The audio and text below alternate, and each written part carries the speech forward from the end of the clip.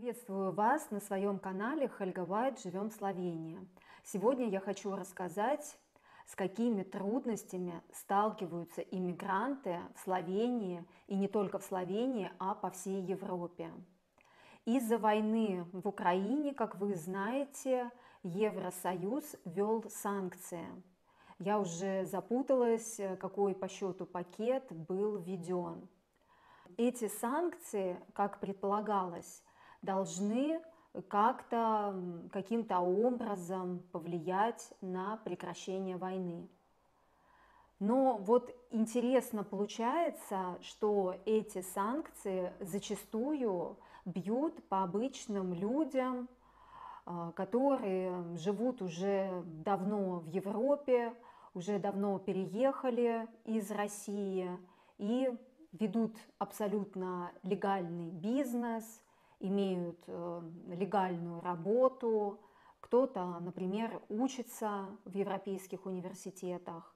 Люди исправно оплачивают налоги, являются резидентами, в нашем случае, например, Словения.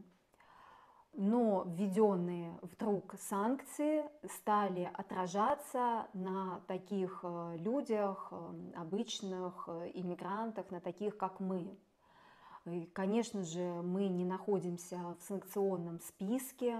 Естественно, мы никакие не олигархи и не люди, которые каким-то образом могут повлиять на прекращение войны.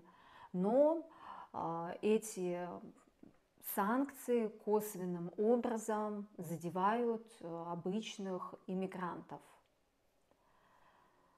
Конечно, сейчас могут прийти злопыхатели и написать мне в комментариях, что вот вы русские, вы допустили эту войну, и вот вы во всем виновны, и вот вы теперь должны за это платить. Но я тогда хочу спросить, почему мы русские, ну не только русские, а российские граждане, почему мы должны были быть героями и, например, оставаться жить в России, садиться в тюрьму, оставлять своих детей сиротами, когда абсолютно, например, украинские граждане свободно переезжали. И я знаю много украинских граждан, которые спокойно живут годами, десятилетиями в Словении. Ведь они же тоже имели право покинуть страну и выбрать для своей семьи более подходящее место проживания. Также и российские граждане имели право выбирать, покидать свою страну, менять ее на любую другую. У каждого были свои причины для переезда. Например, я не считаю себя виноватой в этой войне. Я никогда не поддерживала политику Путина, я никогда за него не голосовала. Мне очень многое не нравилось в моей стране, и мы сделали свой выбор и выбрали более подходящую для нас страну. Здесь мы ведем абсолютно легальный бизнес и оплачиваем налоги. Но почему-то европейские банки, и в частности славянские, считают, что они вправе без объяснения причин закрывать российским гражданам счета, банковские счета. Но банковские счета – это первая необходимость для жизни. Люди получают зарплату на банковские счета, получают стипендии, ведут бизнес. Для ведения бизнеса очень нужен счет. У вас же легальный бизнес, вы должны проводить какие-то платежи, что-то покупаете или что-то продаете, вам обязательно нужен счет. Помимо этого, вы оплачиваете налоги со счета, которые идут в казну Словении, пополняя бюджет. Но славянские банки считают, что можно просто взять и без объяснения причин, только из-за того, что у тебя российский паспорт, несмотря на то, что ты уже давно являешься резидентом Словении, тебе могут закрыть счет или просто вообще не открыть счета. Знаете, доходит просто до абсурда, понимаете, вот эти банковские перегибы, они просто доходят до абсурда. Например, я пришла в свой банк, где у меня открыт счет, и захотела со своего банковского счета перевести деньги своей подруге в Киев, в Украину. Я хотела ей помочь финансово. Сумма была абсолютно небольшой, совершенно небольшой. Сумма была до 100 евро. То есть это очень-очень маленькие деньги. Я просто хотела помочь, дать ей, переслать ей деньги на самое-самое необходимое. И банковский работник мне ответил, что рисковый отдел будет проверять мой платеж. И если посчитает нужным, то переведет. Честно говоря, я просто затрудняюсь даже в догадках, я даже ничего придумать не могу, что рисковый отдел серьезного банка может проверять в платеже, который меньше 100 евро. Вот что может быть непрозрачного в переводе от физического лица физическому лицу из Словении в Украину? Естественно, мне никто на следующий день не перезвонил, было непонятно, прошел мой платеж, одобрение или нет. Мне пришлось идти в банк, и менеджер мне ответил, что мне отказано в переводе этих средств. Когда я спросила, по какой причине, они ответили, это из-за того, что я российская гражданка. То есть, понимаете, вообще доходит просто до абсурда. Это просто абсурдная ситуация. И еще в банке мне посоветовали, чтобы я свои деньги отдала в гуманитарную организацию, которая находится здесь в Европе и собирает все необходимое и отправляет в Украину. Конечно, я понимаю, что эти организации очень важны и нужны, но у меня близкий человек сейчас находится в Украине. И я хотела лично ей оказать помощь. И в этом мне было отказано. Конечно же, я нашла выход из положения. Мы уже как-то, знаете, привыкли находить какие-то пути из трудных ситуаций. Я обратилась к своей приятельнице из Украины, которая живет в Словении, и попросила ее со своей украинской карты перевести на карту моей подруги в Украину. И она перевела, и я просто ей отдала наличные. Но понимаете, вот сейчас, с начала войны, по последним оценкам, из России уехало около 4 миллионов человек. И это люди, которые не согласны с войной. И они не хотят жить в этой стране, которая развязала эту войну. И это люди образованные, это люди готовые помогать, понимаете, помогать готовы.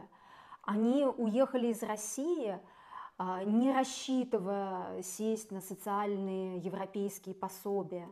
Они готовы работать и помогать не только себе и своей семье, но они готовы помогать Украине. Но банки просто, понимаете, блокируют их жизнь, не давая им открыть счета. Я уже про это, конечно, не говорю, не хочу так углубляться, что они не могут снять деньги со своих российских счетов, это понятно.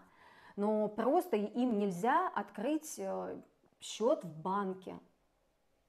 И люди бы положили туда деньги, открыли бы бизнес, начали бы помогать. А так, понимаете, они лишены, получается, базовых потребностей. Все завязано с банковским счетом. Получается, они не могут начать работать, они не могут оформить медицинскую страховку.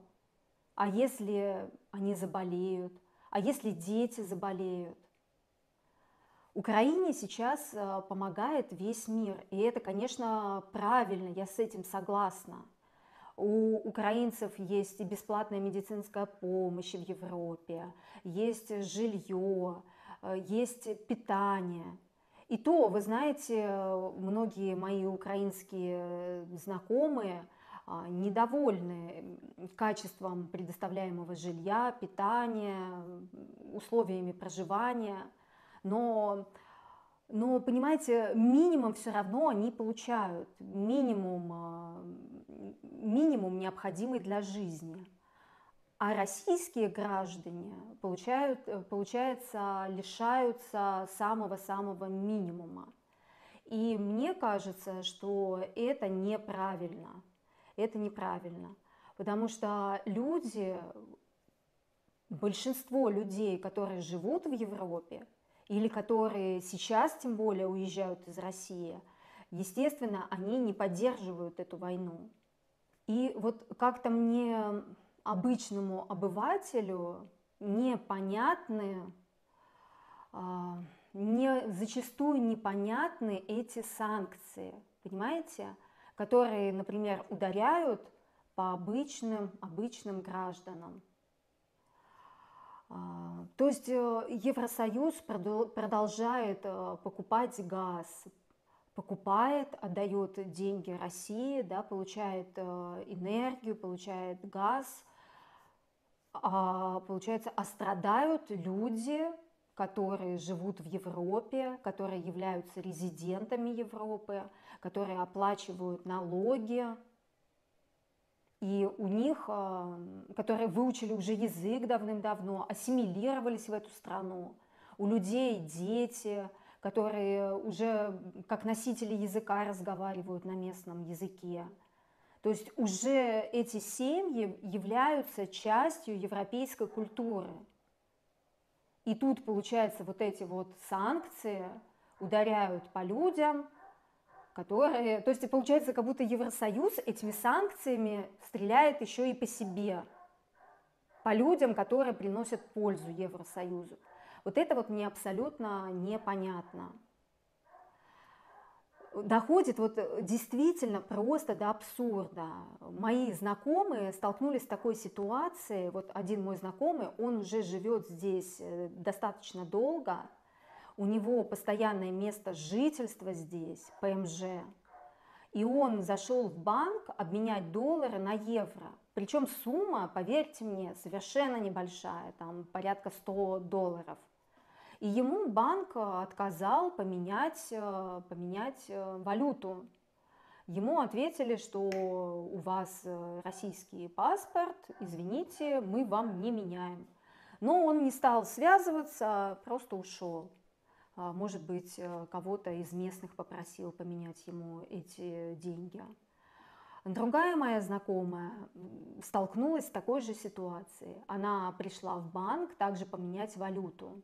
И ей в банке сказали, что мы не будем вам менять, так как вы российская гражданка. Но, правда, она так просто не сдалась. Она спросила, где в законе написано, что российским гражданам запрещено даже менять валюту. Покажите, пожалуйста, мне закон. Естественно, закона такого нет. На что они ей ответили, это наше внутреннее распоряжение. На это она сказала, то есть вы сейчас хотите ущемить меня в моих правах по национальному признаку. Я правильно вас понимаю? То есть вы мне отказываете поменять валюту, потому что я русская. Получается так? И продолжила, говорит, давайте сейчас вызовем полицию. И пусть мне полиция вот разъяснит. Но банковским работникам пришлось ей уступить, и они поменяли ей деньги. Понимаете, вот с банками просто практически все иммигранты столкнулись, практически все. Я не знаю ни одного, кто бы не столкнулся с этими сложностями. И эти сложности будут ожидать вновь прибывших. То есть тяжело тем, которые уже давно живут здесь, в Европе. А новым, которые только-только приезжают, им будет еще сложнее. Банки просто отказываются открывать им счета. И я не знаю, как вообще будет развиваться эта ситуация. Сейчас жду своих приятелей, которые уже получили вид на жительство в Словении и должны в скором времени приехать сюда. Но получить вид на жительство – это еще не все.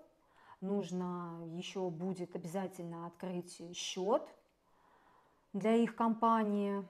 И вот мне очень интересно, как они пройдут этот квест. Я очень благодарна людям, нашим русскоязычным людям, инициативной группе, которые решили создать петицию. Они подключили юристов, создали петицию, которую мы все активно, русскоязычные люди, подписываем, где мы указываем на нарушение наших прав. И вот эту вот петицию мы хотим отдать правительству Словении на рассмотрение. Если вы столкнулись тоже с дискриминацией, у вас были случаи, что вам не открывали счет или вам закрыли счет без объяснения причин, то напишите, пожалуйста, мне в директ Инстаграма. Я обязательно вам дам контакт лидера инициативной группы, и мы вас тоже подключим в этот список. Потому что я считаю, что все равно так нельзя. Конечно же, в Украине сейчас творится просто невообразимое. То, что там происходит, это просто ужас. Но в то же самое время нельзя развязывать войну с русскоязычными людьми, вот такую вот, знаете, финансовую войну с русскоязычными людьми, которые не согласны с этой войной, которые хотят помогать Украине, хотят быть как-то полезными. Конечно же, мне могут написать, что так это вот благодаря вам там вы не выходили, там вы молчали. Вот вы знаете, расскажите это гражданину, если так можно сказать, какой-нибудь Северной Кореи. Попробуйте сами выйти хоть раз под дубинки. Вы попробуйте сами стать героем, пойти сесть в тюрьму. В стране, где нет демократии, практически нереально за нее бороться. Когда у власти находятся силовики и просто подавляют